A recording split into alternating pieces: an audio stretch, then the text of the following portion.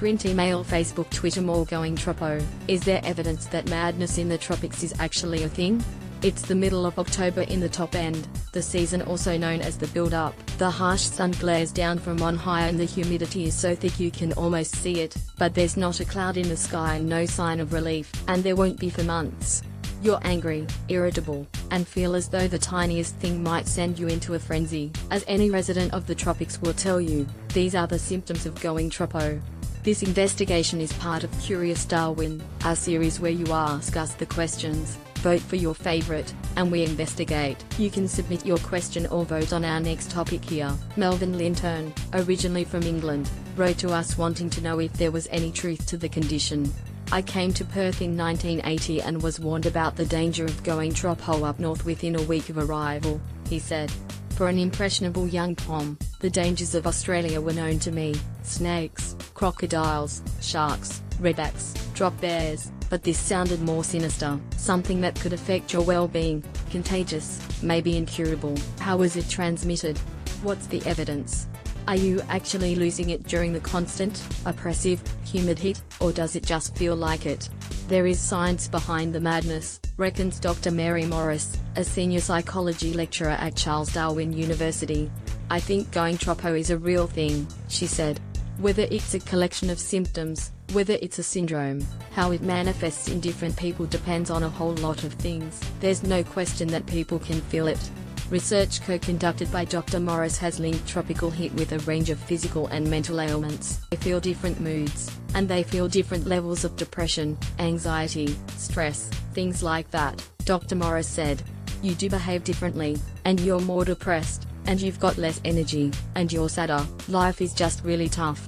Tropical summers equals northern winters. Dr. Morris doesn't believe going troppo is an actual disorder, but rather a collection of behaviors and emotions influenced by heat. In fact, research has found these seasonal symptoms are similar to those shown in people experiencing northern winters with sunless days. If you look at what happens with sleep deprivation, then you can see how some of that are the symptoms of going troppo, she said. It's the same symptoms for a different reason. Up north, when you've got no sun and it's cold and it's miserable, people get depressed. Heat hangovers? You bet. Thermal physiologist Dr. Matt Braley also believes there's a case to argue for going troppo. Not based on anecdotal evidence, but based upon the science, he said. Dr. Braley works with tradies, teaching them how to keep cool while they're working in the top-end heat. We see a change in both the response of workers to heat at work, and their responses in the home environment during the October to April, wet, season, he said. Dr. Braley said workers' sleep patterns, appetites, relationships, and hobbies were all affected by continual exposure to high humidity and temperatures. To add insult to injury, heat-related stress has even been found to cause heat hangovers. Day by day, being exposed to the heat has an effect on workers, he said. And we start to see these symptoms like an alcoholic hangover. But it's due to heat, so they have the nausea, headache, loss of appetite, and general lethargy. Going troppo a hot topic, so it would seem the phenomenon of going troppo isn't just a territory tall tale. But where did the term come from?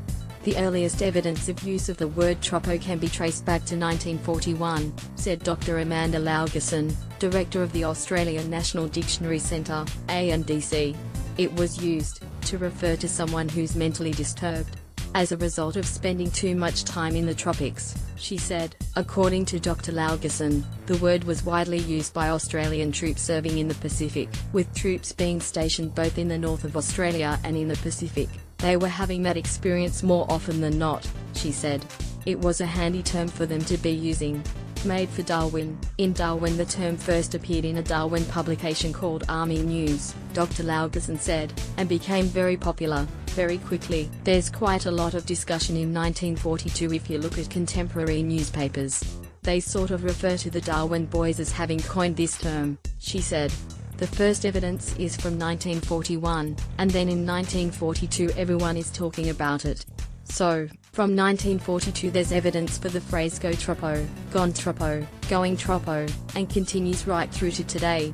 Dr. Laurgeson said the lack of earlier evidence means it's quite possible the Australian Imperial Force soldiers in Darwin were behind the term. I think the idea is that they were bored, they were hot, they were tired of being there, they were going a bit troppo, she said. Despite the term's earlier origins, it's now used in a much broader sense.